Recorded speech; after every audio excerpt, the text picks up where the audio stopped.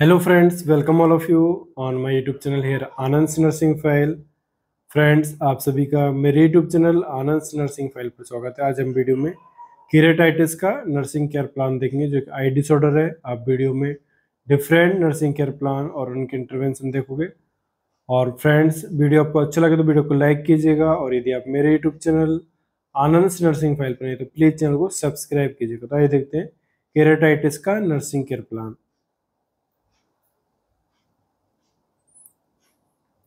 केरेटाइटिस nursing care plan से पहले देखते हैं शॉर्ट इंट्रोडक्शन अबाउट केरेटाइटिस।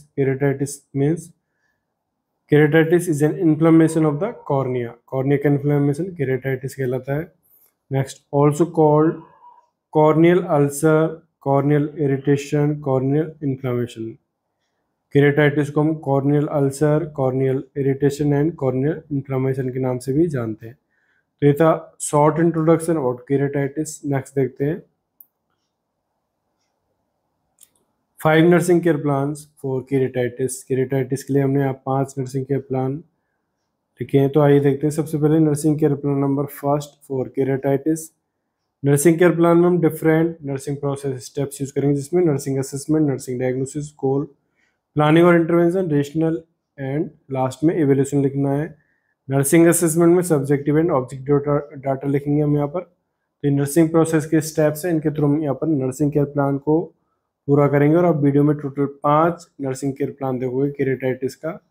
तो सबसे पहले देखते हैं फर्स्ट नर्सिंग केयर प्लान में नर्सिंग असेसमेंट के अंदर सब्जेक्टिव डाटा मीन्स वो डाटा जिसमें नर्स पेशेंट से पूछकर यहाँ पर डाटा को लिखता है। एंड ऑब्जेक्टिव डाटा मीन्स जिसको नर्स ऑब्जर्व करता है। तो देखते हैं सबसे पहले सब्जेक्टिव डाटा में patient complaint about blood vision and photophobia. Next, objective data here assess visual acuity using a Snell chart or other appropriate methods. Note any photophobia, light sensitivity, or difficulties with near or distance vision. After writing these subjective and objective data, we write here the nursing diagnosis. देखते हैं nursing diagnosis में क्या लिखना है यहाँ पर। क्या लिखना है हमको, disturb sensory means visual perception related to blood vision, photophobia और विजुअल डिस्टर्बेंस सेकेंडरी टू केरेटाइटिस। तो यहाँ पर ये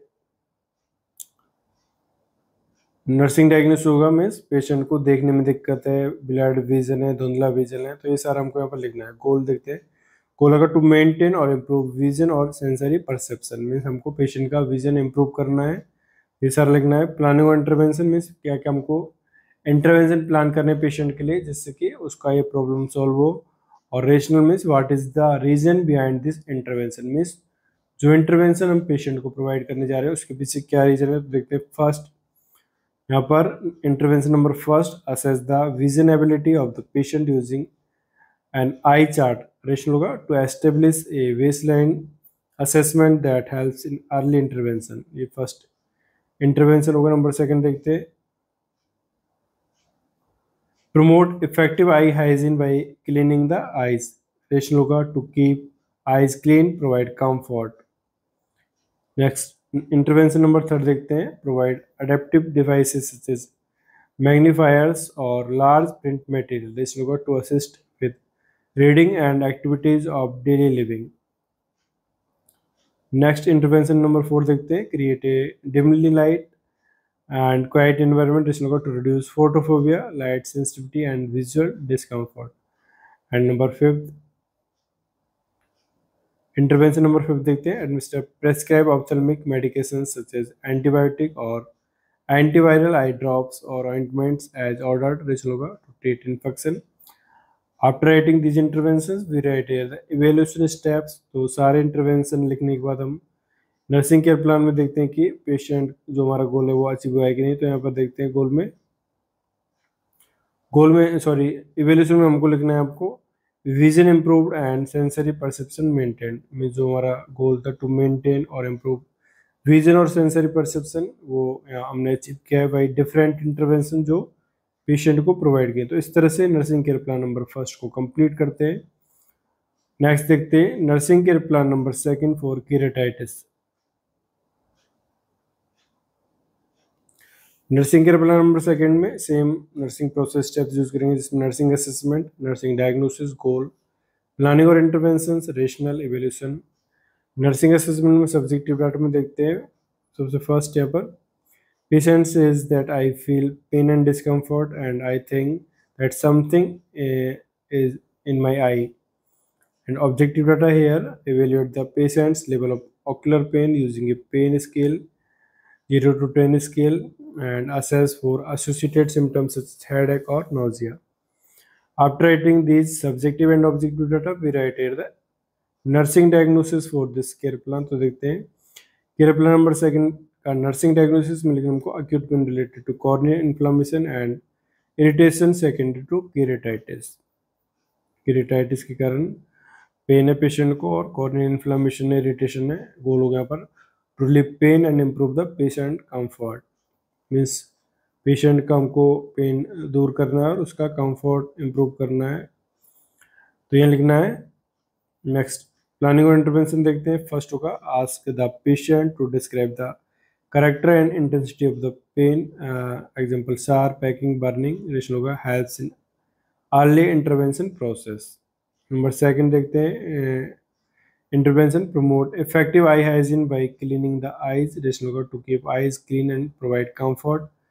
नंबर थर्ड देखते हैं tell the patient about proper rest for eyes, ration होगा to provide comfort. Number fourth encourage the use of artificial tear or lubricating eyes drops, ration होगा to relieve dryness and discomfort. Number fifth is the patient proper installation techniques, emphasizing the importance of avoiding contamination of the medication container, ration होगा to prevent infection and reduce pain. Number 6, administer prescribed analgesics or ophthalmic anesthetics as ordered, to alleviate ocular pain and discomfort. After writing these interventions, we write here the evaluation steps for this care plan. तो देखते हैं care plan number second का evaluation. Evaluation में लिखना हमको यहाँ पर improve the patient comfort and quality of life and pain is relieved. जो हमारा गोल था वो हमने अचीव किया बाई डिफरेंट इंटरवेंशन जो पेशेंट को प्रोवाइड किया। तो इस तरह से केयर प्लान नंबर सेकंड को कंप्लीट करते हैं। Next nursing care plan number third देखते हैं। इसमें nursing assessment subjective data patient complaint और आई discomfort, redness, I discharge and objective data inspect the eyelids and eyelashes for sign of infection और blockage of the meibomian gland and assess the eyes for redness, irritation, and emesis, conjunctival swelling. After writing these subjective and objective data, we write here the nursing diagnosis. देखते इसमें nursing diagnosis होगा पर impaired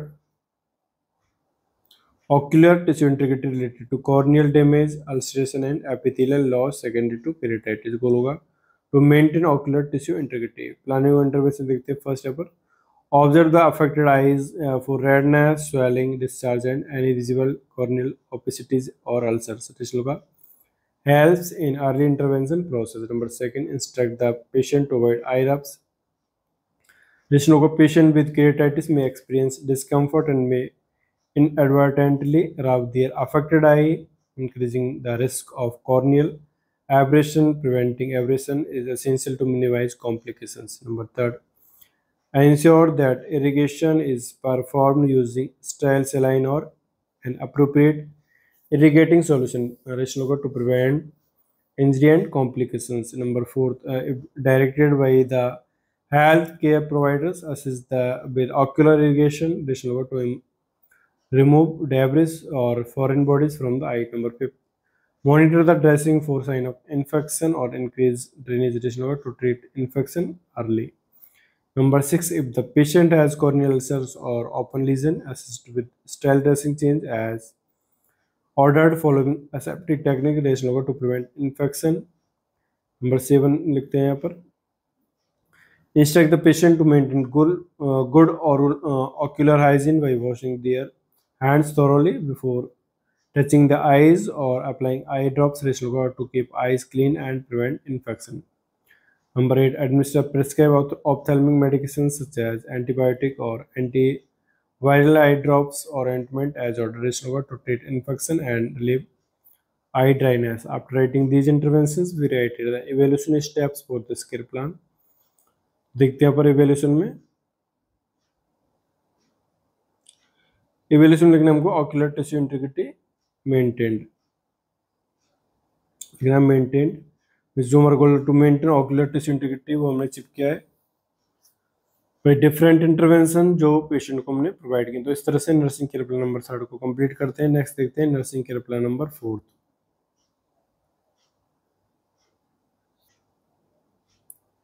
nursing care plan 4 में देखते हैं यहाँ पर nursing assessment में सब्जेक्टिव डेटा में लिखना है not applicable because this is risk diagnosis and objective data assess the science of infection and complications.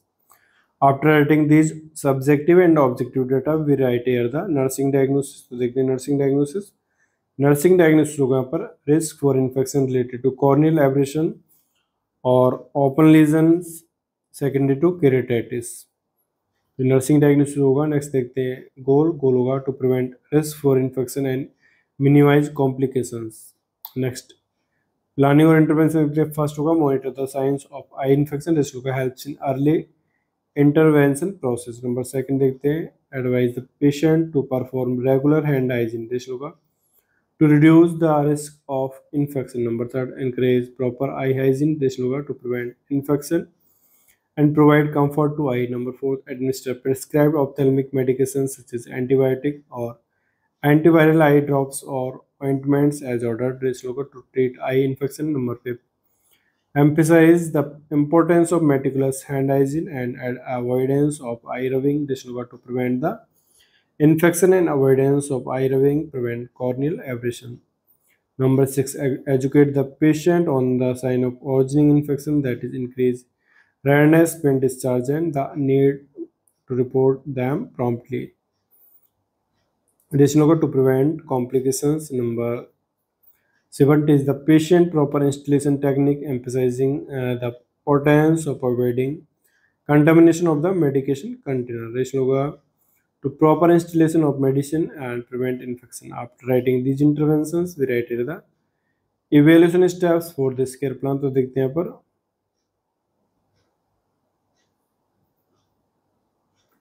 evaluation लिखना है हमको यहाँ पर risk for infection and complications prevented। जो हमारा गोल था to prevent risk for infection and minimise the complications हमने achieve किया है बाई डिफरेंट इंटरवेंशन जो पेशेंट को प्रोवाइड की। तो इस तरह से केयर प्लान नंबर 4 को कंप्लीट करते हैं। नेक्स्ट देखते हैं केयर प्लान नंबर 5।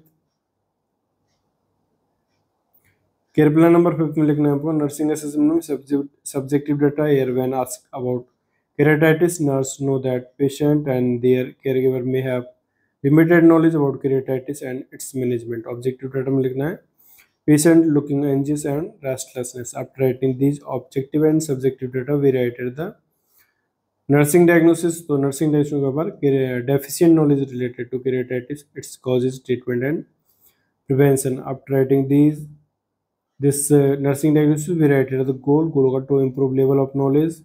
इस पेशेंट का हमको नॉलेज इंप्रूव करना है।